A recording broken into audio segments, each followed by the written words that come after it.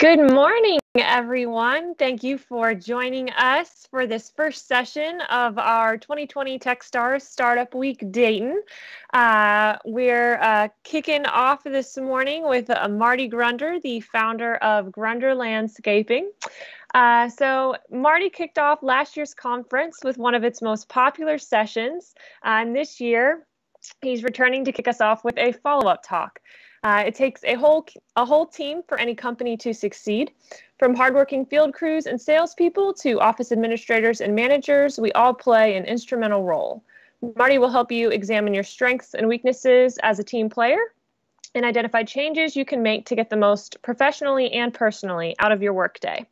Because when you're part of a great team, you have more than just a job, you have a purpose.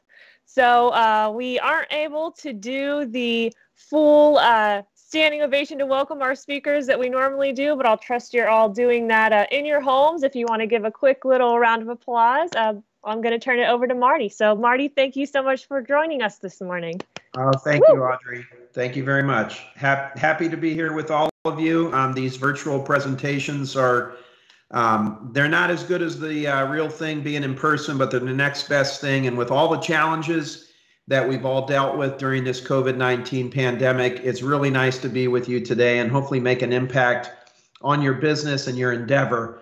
So today we're going to do more than just a job, how to be a great team player. And some of you may know who I am, probably most of you don't. So let me just give you a little bit of background. I started Grunder Landscaping Company 37 years ago at the age of 14. As a way to make money for college, or at least that's what we told mom and dad that we were doing with the business. Went on to the University of Dayton, graduated from there with a degree in business management, and today we're one of the Midwest's finest landscaping companies. We specialize in residential design build and the maintenance of it. We also do a tremendous amount of commercial maintenance. We have about 50 people on our team, and you can see a picture of our fleet right there. So that's a little bit about me. I've been married over 27 years to the lovely Lisa. She's a kindergarten teacher at Incarnation School in Centerville. And I have 4 awesome children, thanks to my wife.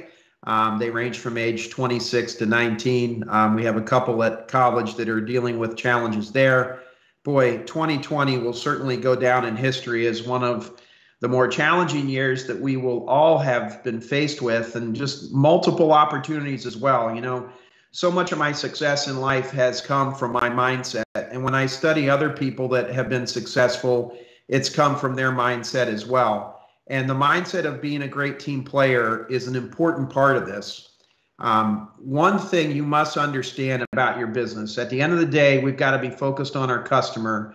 But what we have to understand is that it takes a team to please a customer. While I'm with you right here for 45 minutes or so virtually, there's 50 plus people from Grunder and 5 people at the Grow Group, our consultancy, that are working with customers. And the way that they treat their customers is directly reflected on the way that you treat them, treat your team.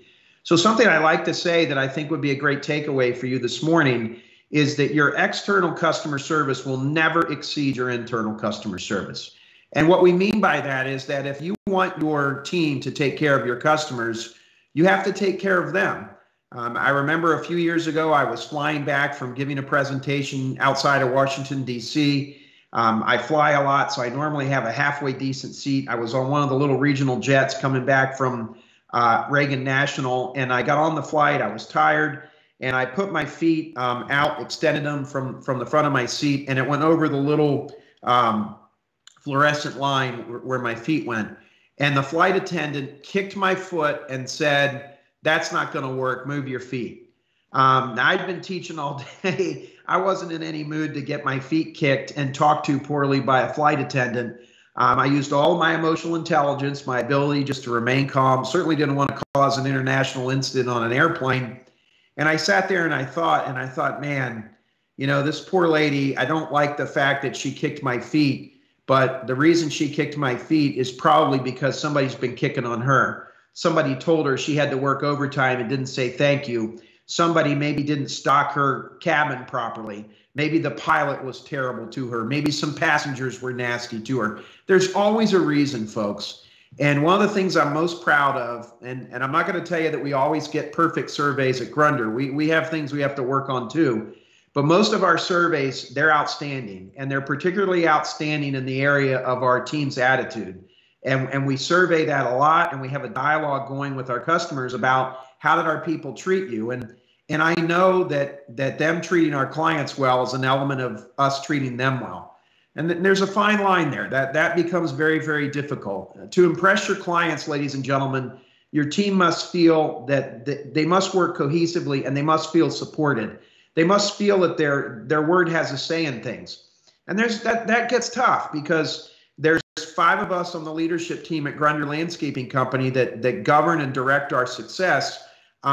If somebody that just started with us 2 months ago says, I don't like your trucks and I think you should completely change all of them, well, we're not going to completely change all of our trucks. So the fine line becomes between listening to them and making sure that you run the business the way it needs to be run. And one of the ways you do that is it's important that your people feel that they've been listened to, that they feel that they're appreciated.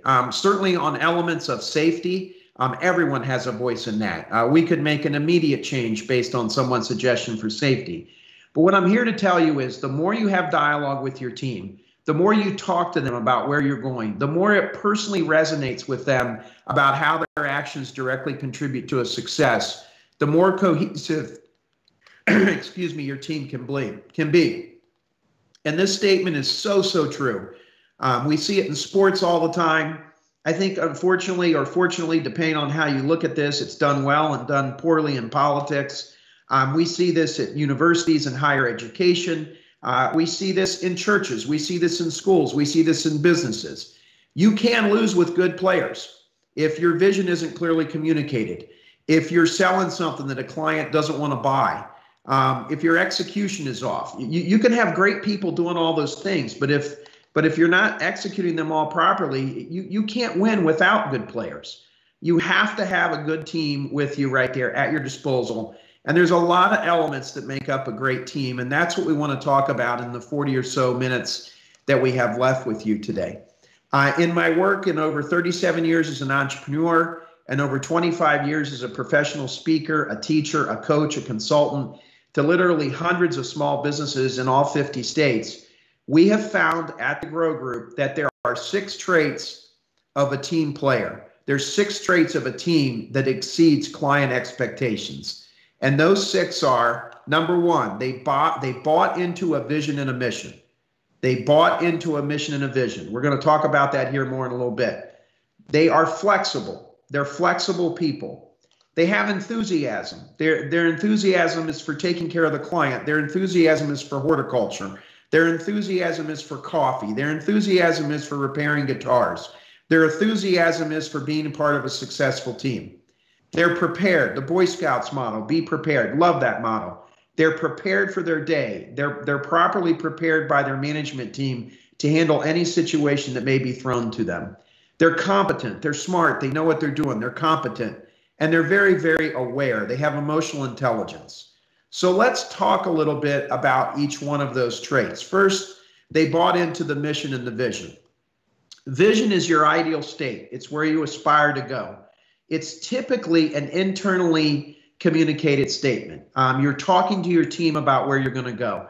Our vision at Grunder Landscaping Company is to be recognized by our peers, other experts in the industry, our customers, and our team as the finest landscaping company in our marketplace.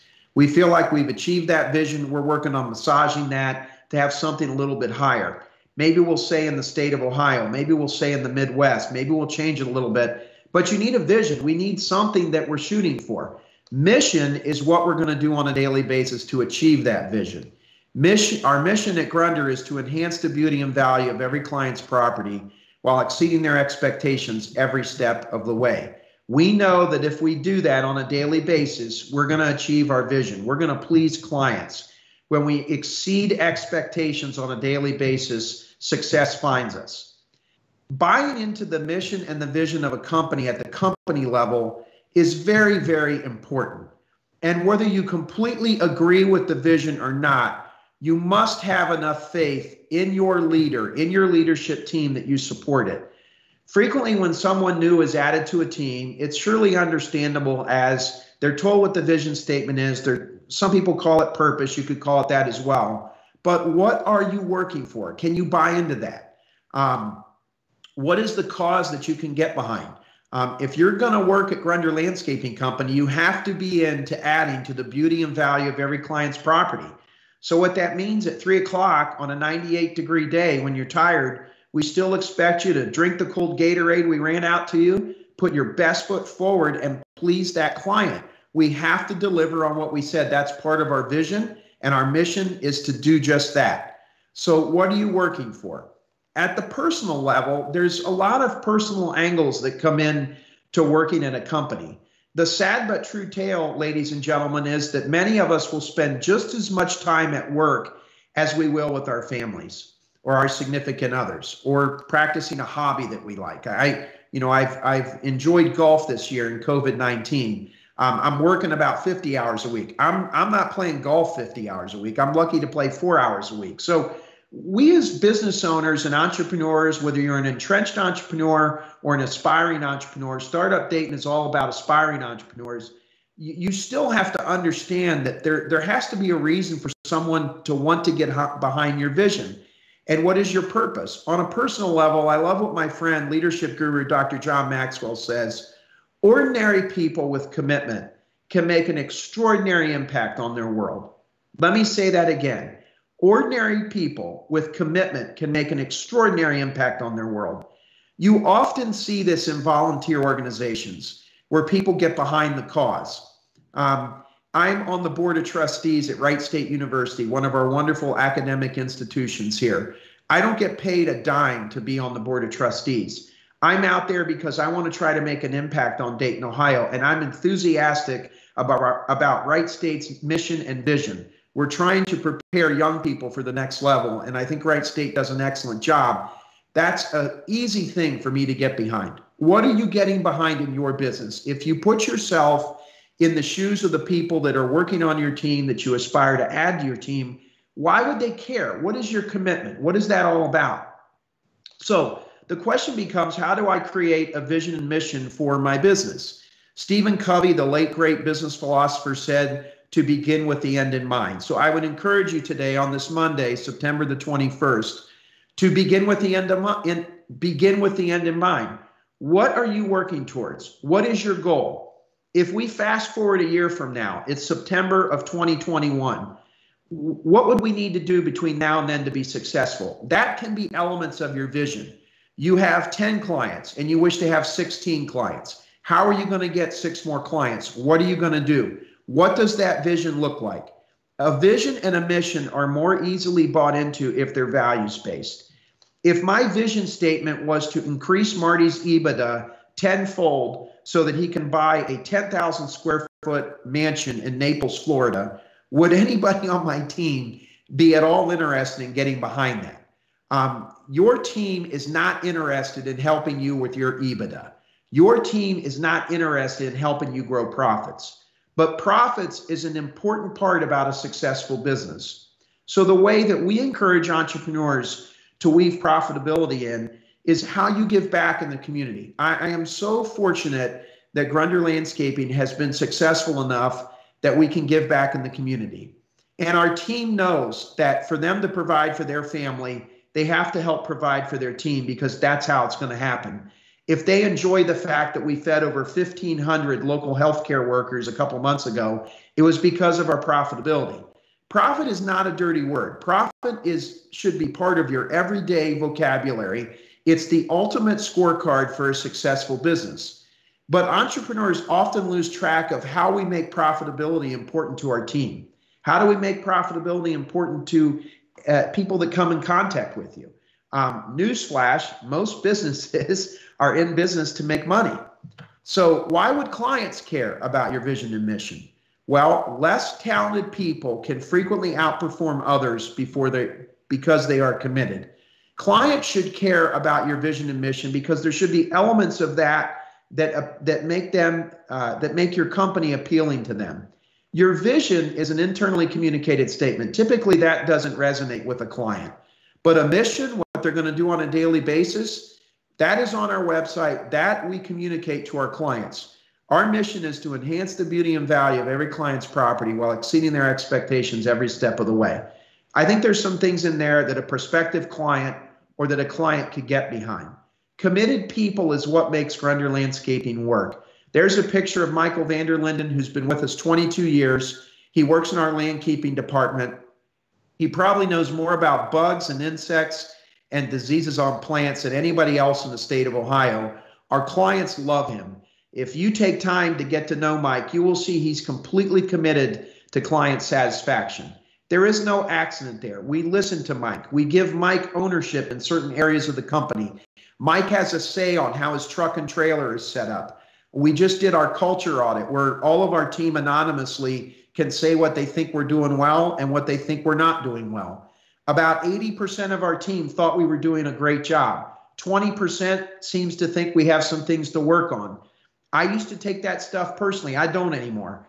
I know I'm good and I want to get better. I'm committed to the vision. I'm committed to the mission. And most importantly, myself and my team is committed to listening to our people. Are you ready to listen to your people? The second point of a team player is that they're flexible. And this is one of my favorite quotes by Michael McGriff. And honestly, I don't even know who Michael McGriff is. I would have to Google him. I came across this quote many years ago, and I loved it. Blessed are the flexible, for they shall not be bent out of shape. Ladies and gentlemen, I'm not surprising you with what I'm about to say. Running a business is not easy. Some of you are probably having a very bad Monday. I'm having a pretty good Monday. Everybody showed up for work. All the trucks left the yard. Nothing was stolen from our yard over the weekend. Not that it ever has been, but you know how Mondays can go. And a great trait to have if you are going to be successful is that you're flexible and that you are accommodating. You're accommodating to your team. You're accommodating to your customers. And so what I would like to ask you is a question for you to ponder. If improving the team requires that you change, are you willing to adapt? When I started my business, the technology that we used is nowhere remotely close to what we use today. Through using industry-specific software, we have eliminated 3 positions from our company that used to push papers. Processes are now done in an automated fashion. And I run what many would consider not a very technological business, landscaping, digging holes, a lot of manual labor, but there is a tremendous amount of technology. I've realized that, I'm 52 years old and a 22-year-old person working for our company has a different mindset than I do. And I've had to be flexible about how I look at things. I used to not like people wearing sandals or jeans. We've realized that, especially during COVID-19, be comfortable. You're not going to see a whole lot of clients today because of what's going on. We're fine being, more comfortable. Marty's had to loosen up a little bit. Marty's had to relax. One of the things that I've realized in life is that change is actually a good thing. Every time we would upgrade a software system in our company, I would say to myself, why are we doing this? Why couldn't we have just left the old one? Why did we have to upgrade this? I like the old one.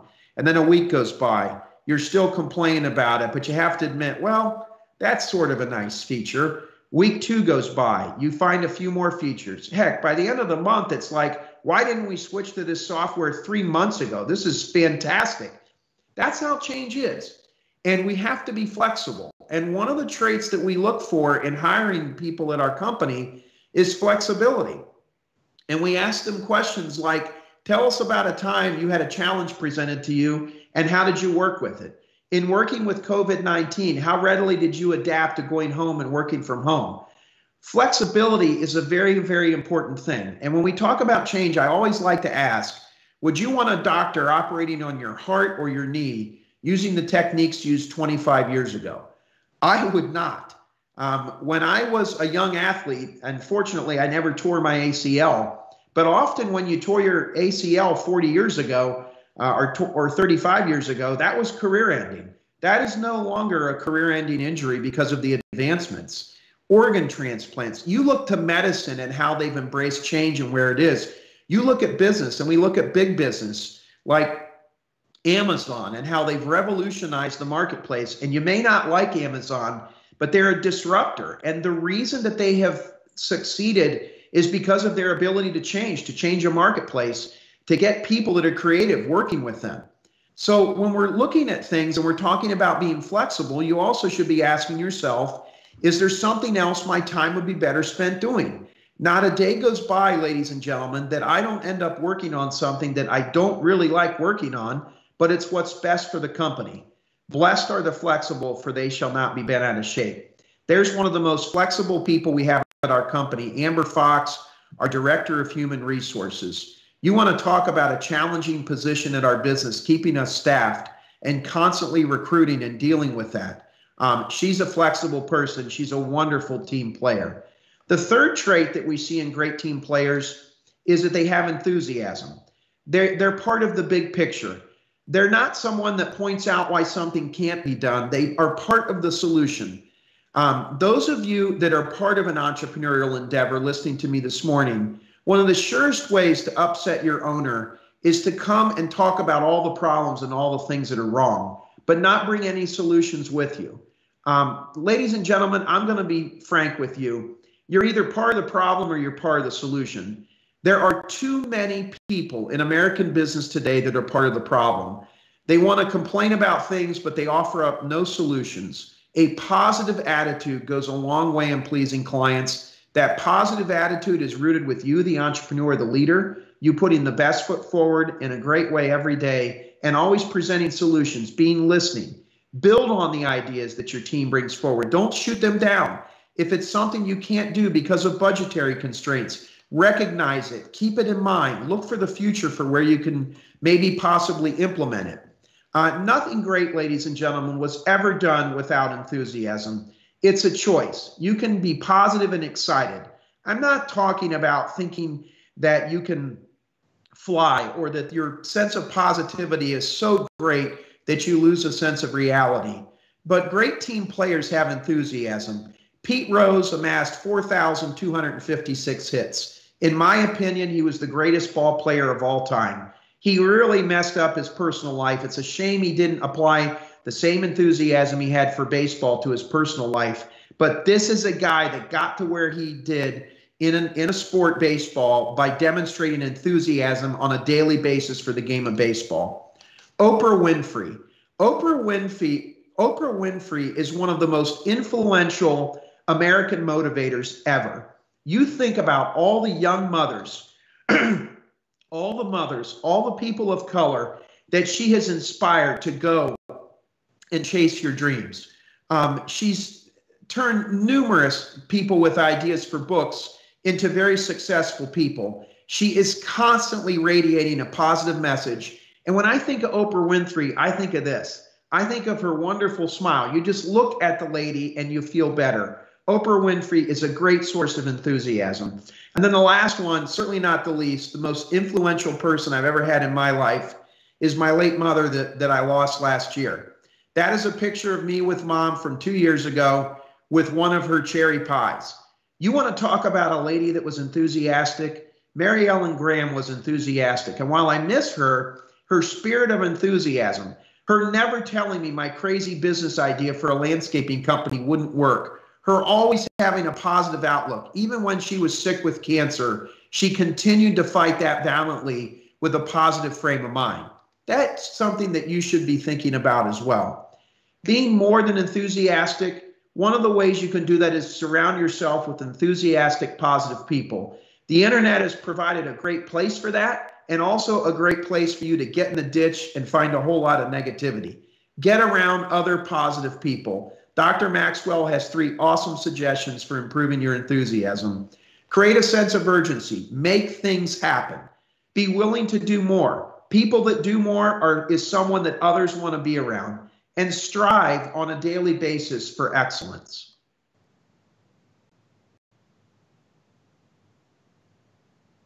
The fourth trait of being a great team player is preparedness. The Boy Scouts motto is very simple. It's be prepared. How prepared are you? Are you ready for whatever day may hold you? My wife is one of the most prepared mothers you'd ever meet in your life. Anytime we went on vacation, if you needed a Band-Aid, a mint, a pair of scissors, a map, extra set of clothes. I mean, my wife was prepared for everything. When we would do our annual camping trip or a canoe trip, my wife had everything. If you look at a Grunder Landscaping truck the next time, you will see boxes all over it. They are prepared. I am prepared. I'm prepared for today. Hopefully you can tell I practiced. Hopefully you can tell I've had some help. Audrey helped me. We all rely on each other for getting ahead by being prepared. Do you think ahead? Do you anticipate the questions, the concerns, the needs of your clients? Clients love to work with companies that think ahead. They love to work with companies that anticipate.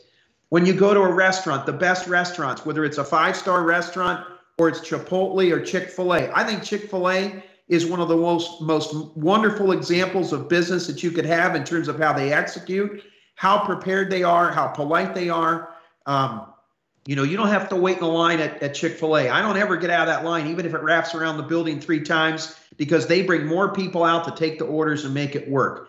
The consequences of not being prepared are you disappoint clients. You miss opportunities because you don't have a form on your website to handle things. You lose time. You frustrate managers because they don't have the tools or the systems or the procedures to do things. Fail to plan, ladies and gentlemen, plan to fail. When you are prepared with policies, procedures, systems, you win. And let me share this with you. Ordinary people can do extraordinary things with systems. And that's why it's so important to be prepared. Number 5, competency. Do only what you are capable of. I think there is a tendency for entrepreneurs to try to do more than what they can do. In fact, one of the things we find with working with small service businesses is that what gets them to $1 million a year in revenue is saying yes. And it gets them to $1 million a year. The owner is able to manage that accordingly.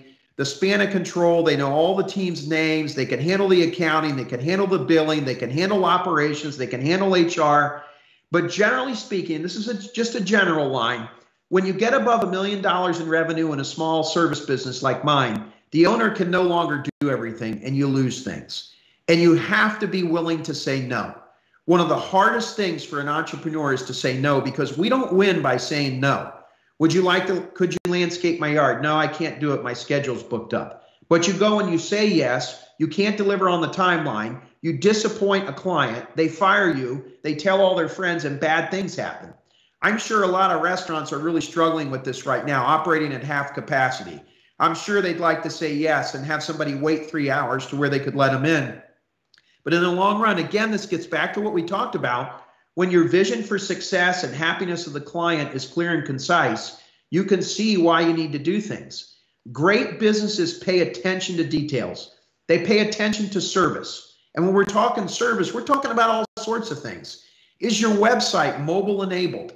If I pull up your website on my iPhone, does it screenshot? Does it fit to the screen there? How are your phones answered? I called a bank the other day and I got on their voicemail. It said to check a menu to talk to a banking officer. I couldn't talk to anybody. I pushed 0, it put me back to that. It was in a loop. Now, maybe it got broken, but great businesses pay attention to details like that.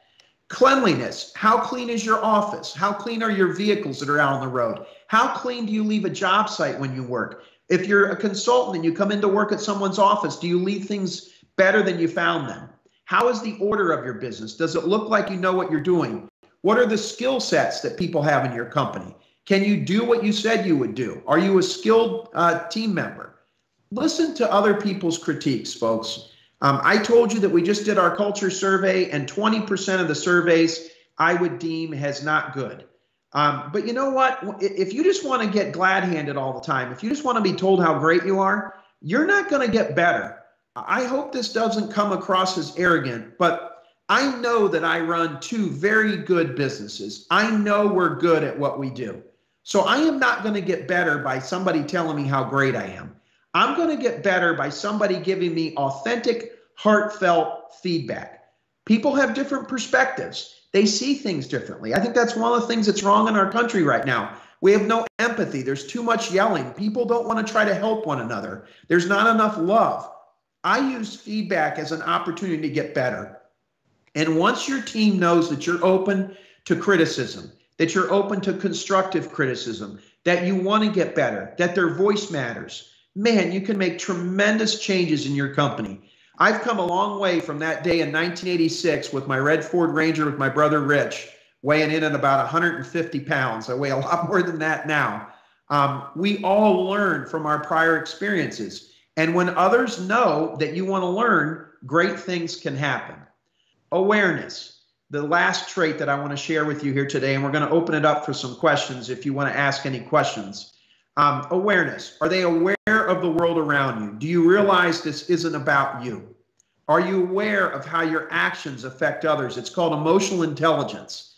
When I was a student at the University of Dayton back in the late 80s and early 90s, emotional intelligence was not something they talked about in business. You heard the word empathy once in a while. You heard about being considerate.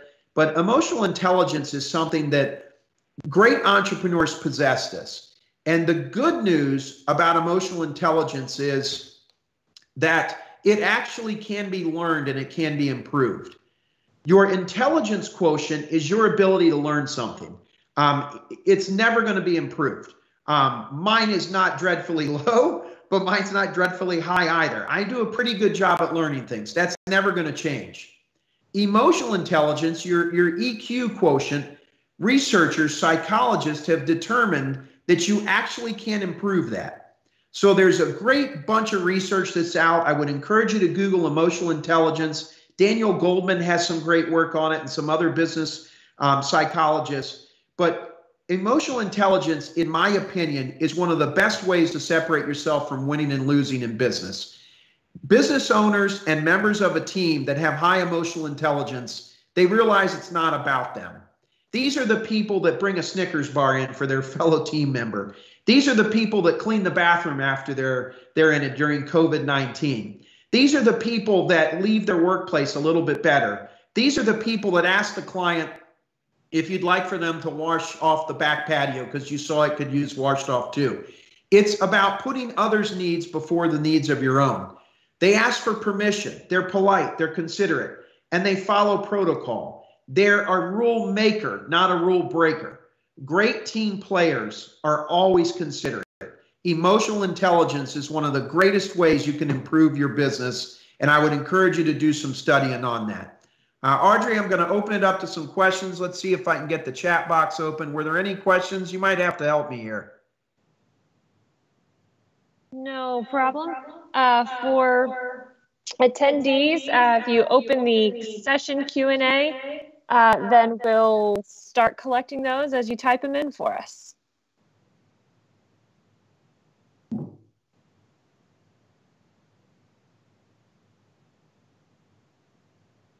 And if we don't have any, that's okay, Audrey. So.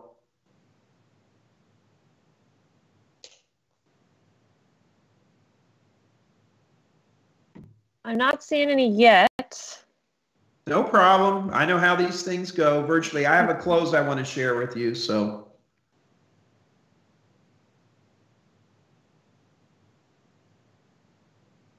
Well, let's just do this. Everyone can reach out to me on social media.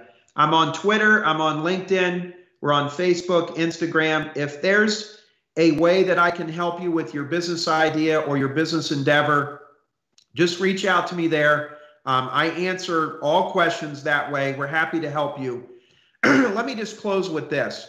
Hey, Marty, we did just get one in. Okay, go ahead, Audrey.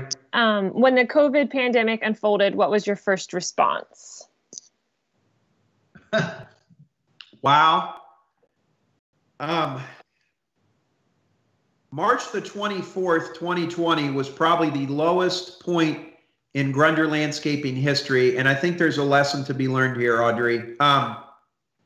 It was 67 degrees, the sun was shining, and Governor DeWine mandated a shutdown of all businesses, which I understand. We don't know what we were dealing with here, and I think in many aspects we still don't know what we were dealing with.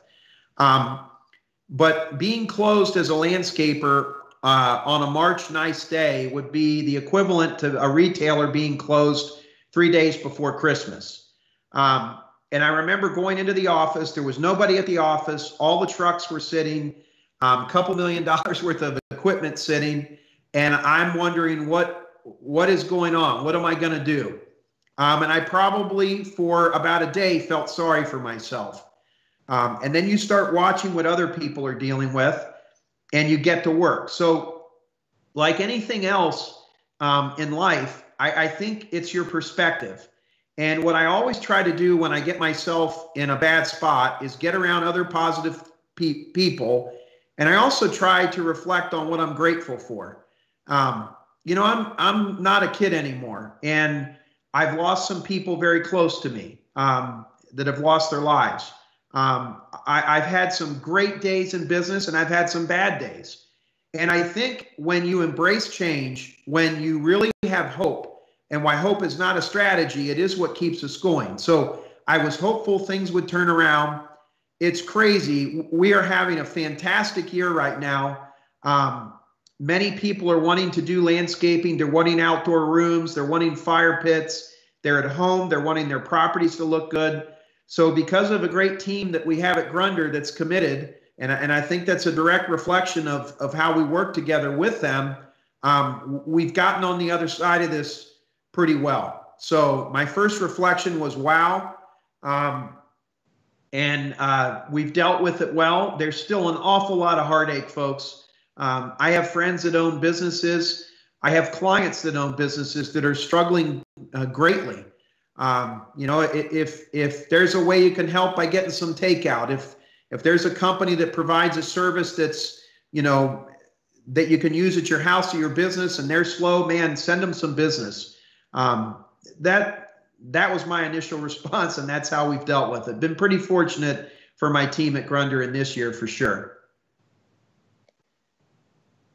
Couple of other questions. What advice would you give to young founders as they work to be taken seriously as they build their teams?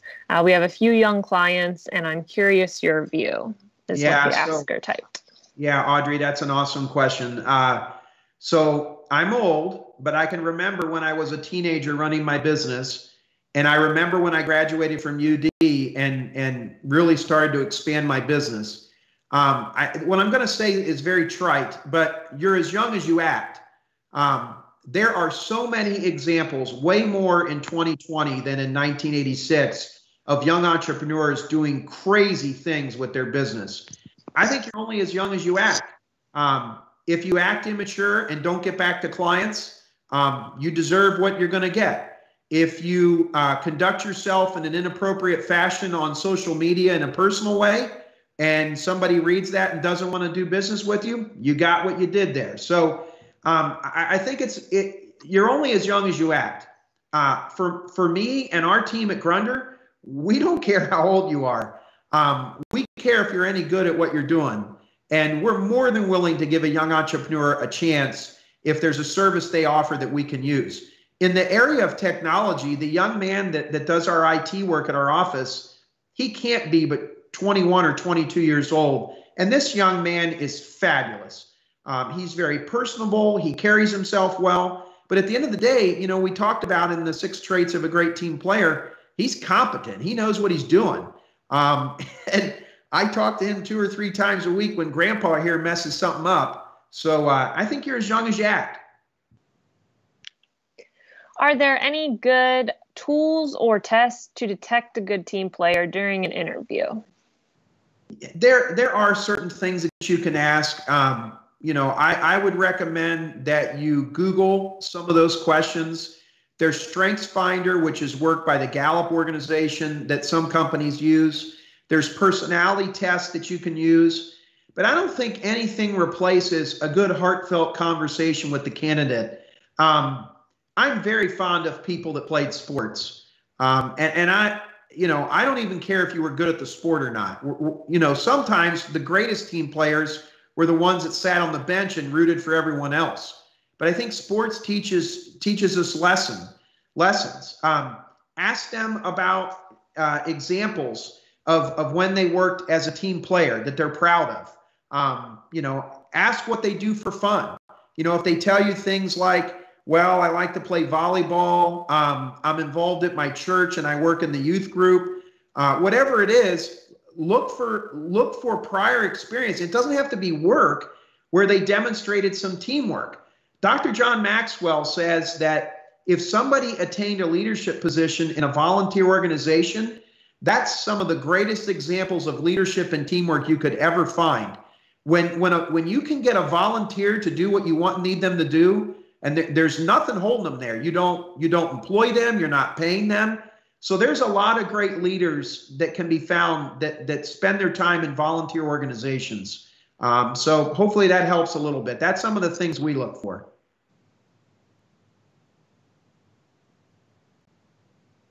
I'm not seeing any more questions. So thank you, Yvette and Aaron, for your questions. Then we do have a comment from Kate. Thank you, Marty. Appreciate your sharing your wisdom and experience. And so I will second that, and then I'll let you wrap it up. Well, Audrey, I admire what you folks have done with Startup Dayton. I'm sorry we can't be in person. Maybe I'll be fortunate to come back in some capacity next year, and maybe we'll be someplace in downtown Dayton. I want to give you a message of hope. I know that this COVID-19 has presented extraordinary challenges on everyone. In some sense, maybe there's good that can come from that, in that everybody has dealt with this. And I want you to think about some entrepreneurs and some real pioneers from Dayton. Look up Josephine Schwartz. Look up Paul Lawrence Dunbar. Look up Wilbur and Orville Wright. Look up John Henry Patterson. Look up my personal favorite, Charles Kettering, and see what those people went through. In fact, there's a wonderful book that's all about the Wright brothers that talks about all the challenges those two men battled to invent flight. There were people that wanted those two men committed to a mental asylum because they watched birds fly, and they wondered why we couldn't do the same with some type of mechanical device. And they did that. My home office here I have Wright brother pictures all over the place. There is an opportunity for you to do the same thing. We had an entrepreneur many years ago that's still a prevalent part of our business community here, Clay Mattill, that took a company called the Imes Corporation from $500,000 in sales to $1 billion a year in sales, selling pet food. Where is that next person? It could be you.